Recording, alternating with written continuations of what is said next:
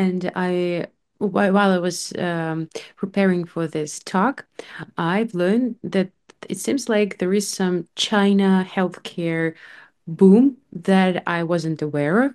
And I wonder what lessons can we learn from China's centralized health tech rollout?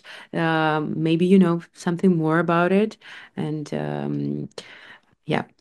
Yeah, we actually we analyze market all the time. I like personally contribute as a member of a Forbes Business Council, and I write a lot about this. The main difference in approach is in China, there is a government that is basically influencing the how technology is used, how teams of like very talented people are building AI, and the application is completely under the control of the government.